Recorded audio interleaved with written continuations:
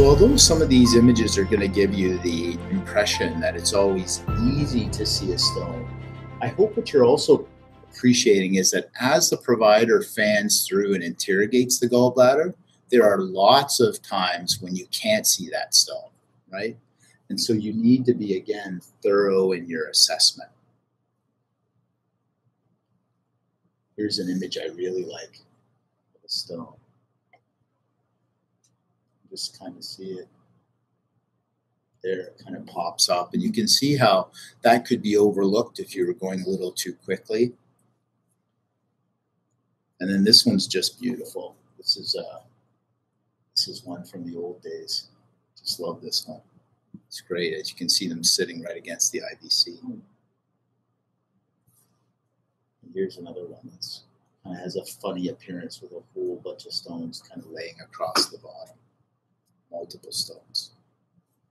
Is there a sonographic difference if it's a cholesterol stone versus a pigment stone versus a HIV stone? Is it the same? So I think it's hard, and Mark can correct me, there may be new literature I'm not aware of. It's hard to differentiate between what the composition of stones are. Most of the time at point of care, and we'll get to this, we think about differentiating between a stone and a polyp. That's really where most of our differentiation comes from.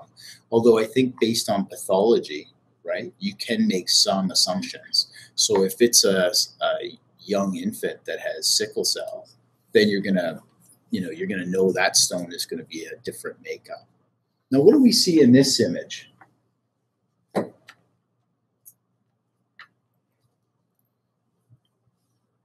Anybody appreciate anything? We could ask. We turn the lights down a little bit. Sure.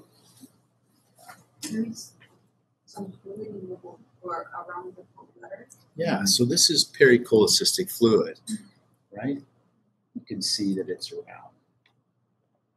And again, this can be very subtle. So it really, you need to kind of take your time, make sure that you interrogate well. Here's another example of some pericholecystic fluid.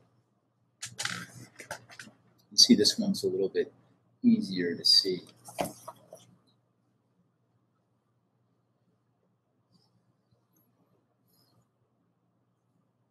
Here's a third example. You can see that the fluid kind of allows us to see the outline of the gallbladder a little bit better. So again, remember, this is a piece of the puzzle. You can't have fluid around the gallbladder if you just have ascites. So you don't want to always just see fluid around the gallbladder and think right away that this is gall disease.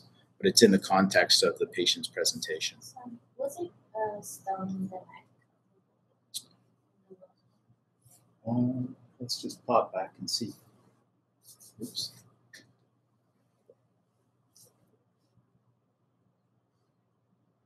So it looks like there's a whole series of stones down there. Oh, the next one?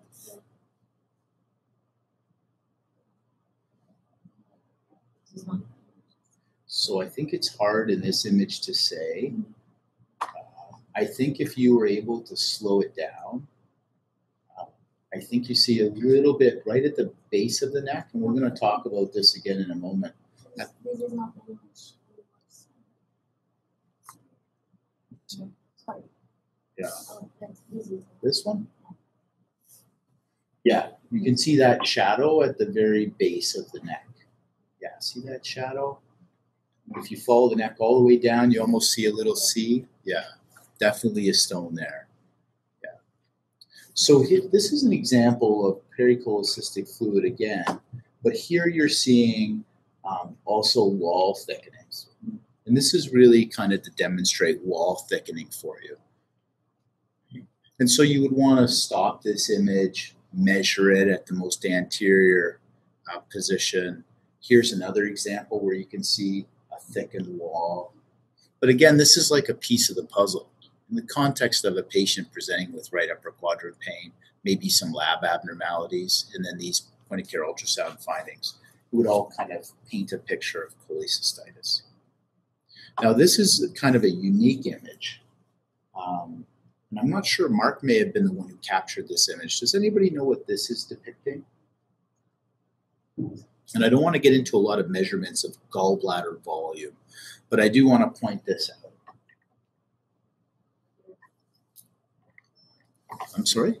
Is it the bile duct? Is it the bile duct? No, this isn't the bile duct. This is the gallbladder. Yeah. And it's big. It's 2 centimeters by 2.5 centimeters. I'll give you a clue. It's full of mucus. So it's stretched as full as it can go with mucus. Does anybody know the term for that or what condition it would be tied to? So this is called hydrops. We see it a lot in pediatrics. By saying we see it a lot, we see it with KD and Kawasaki's. It is also, you can see it in some other infectious diseases. So it's just something to be aware of. If you see what looks like a very, very full gallbladder, kind of maximally stretched.